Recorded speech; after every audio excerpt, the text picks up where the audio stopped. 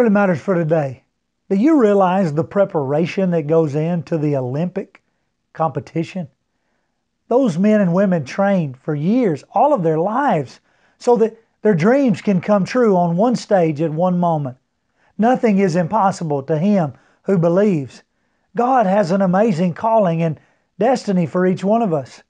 Are there dreams that you've given up on because they've seemed too hard, too far out to reach, surrounded by circumstances that are insurmountable?